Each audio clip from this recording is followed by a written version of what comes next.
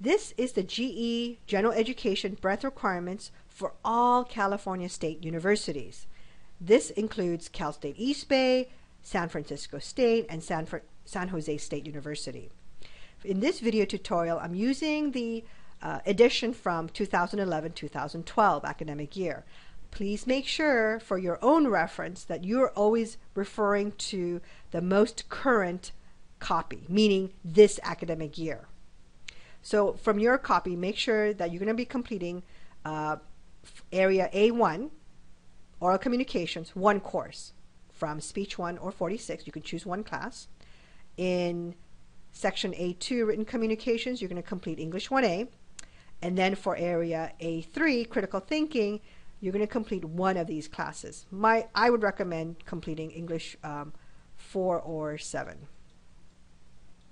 You're going to complete these 3 classes, minimum of 9 units, and must be completed with a grade of C or better. In Area B, for Scientific Inquiry, you're going to be completing one course for Physical Science, one course for Life Science, and just one lab, either Physical Science or Life Science. So for example, you might decide to complete Geology 12 and 12L. That will satisfy your B1 and B3. And so for your life science, all you need to do is complete, for example, Anthro 1, just a lecture, or Ecology 10, or Biology 20, or Psych 4, just a lecture. Okay, then for Section B4, Math, you're just going to complete one of the math classes listed here. Then for Arts and Humanities, Area C, you're going to complete 3 courses from below, minimum of 9 units. So you're going to complete at least one course from this arts list, any one course. The one course from humanities, meaning from this list.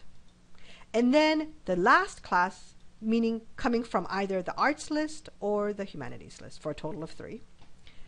In Area D for social sciences, you're going to complete 3 units from below, minimum of 9 units, from at least 2 different subject areas. So, for example, you cannot take all 3 classes coming from the history section because that's not allowed.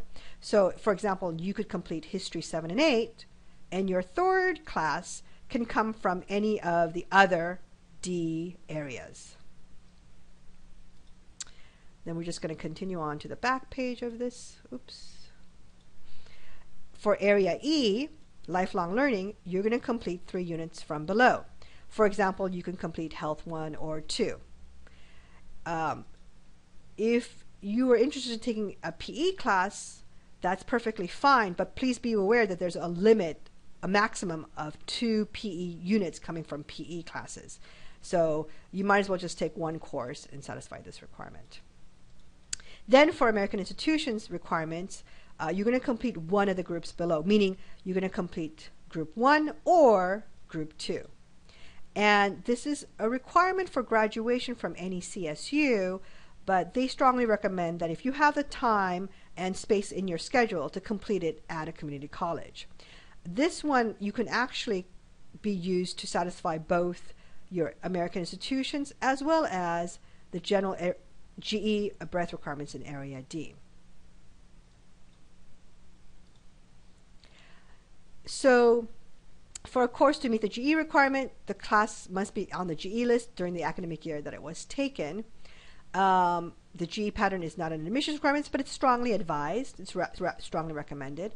And when you are in your last semester here at Las Positas College and you know the transfer institution that you're going to for sure attend, you're going to request the GE certification from the Admissions and Records Office. So you're going to be sending it to that one school, directly to that one school.